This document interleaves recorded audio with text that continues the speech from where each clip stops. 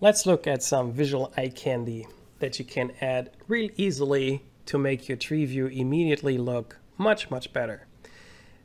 FNC comes with a component called the bitmap container.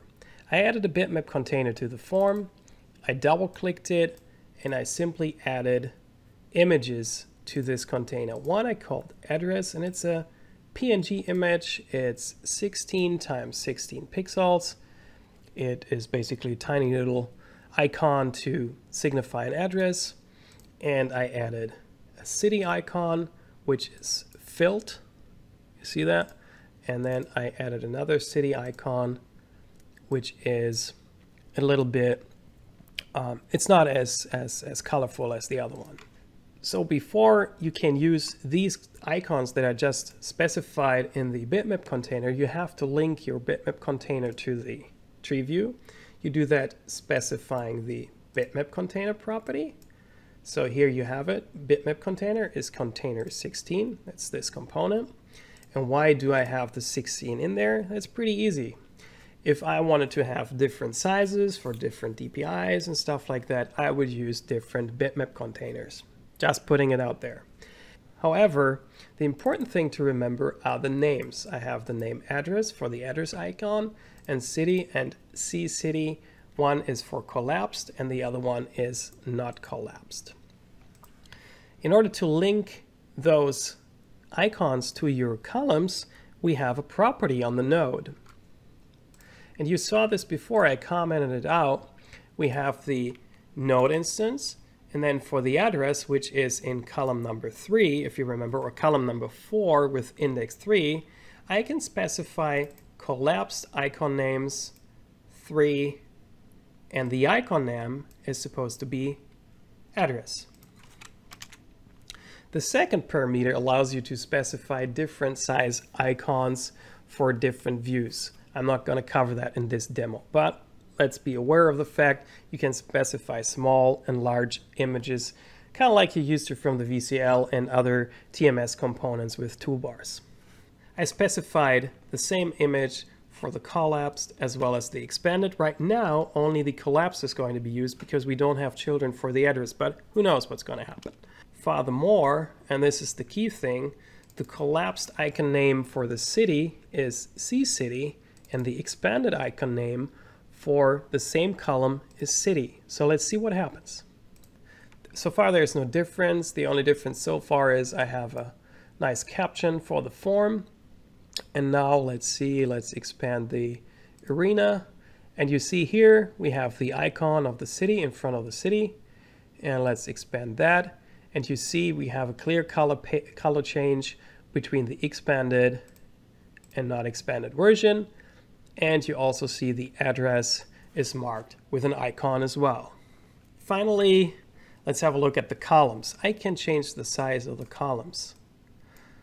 How did I do that? And also the last column isn't spread up to the end anymore. So selecting the tree view, unselected stretch and stretch all. That means the columns are no longer stretched, and you can, and that's the next thing you have to set, you have to enable the user interaction that you're actually allowed to change the size. And then in the interaction property, you have column sizing. You need to set that to true. Otherwise, the user doesn't have the ability to change the size. If I take this away, let's run this again. I can't do anything here. You see that the columns are no longer stretched, and I can't resize them. That has big disadvantages. For example, if I go to this here, you see that everything is cut off. You can't even see which beach access it is. So this is not really useful. Let's change this back to column sizing to true. And you can see that you can change it again, but still, even if we can change it, it's tedious, isn't it? Because I close this, I open this, I open this, and I always have to change the sizes, right? This is also not something we really want. To make this comfortable, we have the event which is called, and this, again, there are a lot of events, but there's an event called on after expand node. And this event allows you to specify something that's supposed to happen as soon as the node is expanded. What I do here is, For all the columns of the tree, I call auto-size column. That means all the expanded nodes will be auto-sized. Of course, you have to be careful with this command if you have a huge amount of columns expanded. However, this way, what happens now is that everything, you can see it here, is resized according to the content. So if we go back to Boca Grande Beach Access, you see everything is nice and readable and nothing's cut off. And as long as this stays open, you will always have that minimum size for the column. I'm at the end of this video. It has been very detailed. It has been a major introduction to the FNC TreeView component. And next, I'm going to show you how you can convert this little tiny application into a multi-tier application using RemoteDB, and you'll still be able to use the same client code. The only thing that we're going to use is the RemoteDB server framework, and then we're going to do the same thing with an Xdata server. So this is an add-on to something that you've been doing for years, using a connection, a database connection, using a query, and this will give you two options how to migrate something like that over to a real server client architecture of sorts that's giving you loosely coupled code and much better code maintainability. Again, I'd like to mention one thing that is important to note about the FNC component. You'll get these FNC components for the VCL, for FireMonkey, for Lazarus.